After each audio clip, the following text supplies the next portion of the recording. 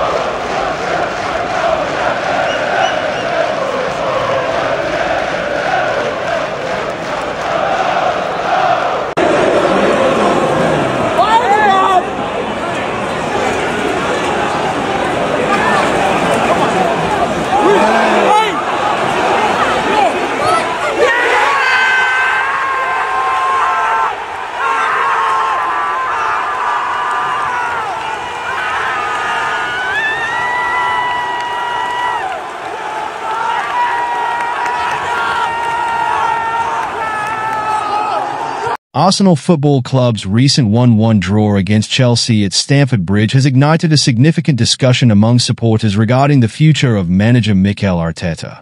The match featured Arsenal taking the lead with a goal from Gabriel Martinelli, only for Chelsea to level the score with a remarkable effort from Pedro Neto.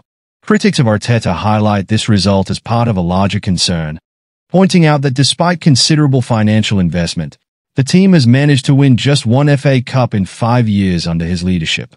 There is a growing sentiment among some fans, as reported by Football Insider, calling for Arteta's removal, suggesting that a change in management during the international break could rejuvenate the squad. Conversely, others advocate for a more patient approach, arguing that frequent changes at the managerial level could hinder the team's progress.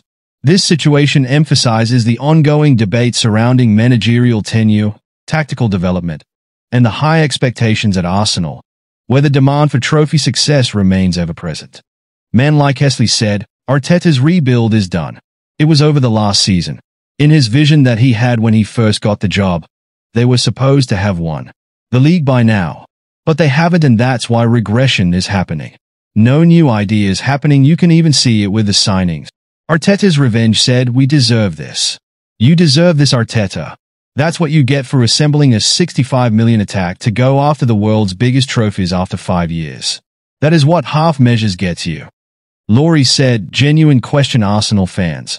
How much longer can you back Arteta? He's in his 6th season and has spent 700 million plus.